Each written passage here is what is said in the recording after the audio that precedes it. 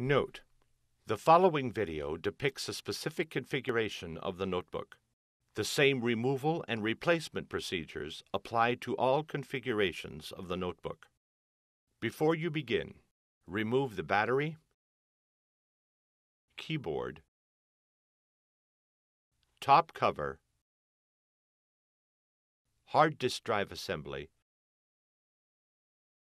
wireless module, display panel assembly, and system board. Removal.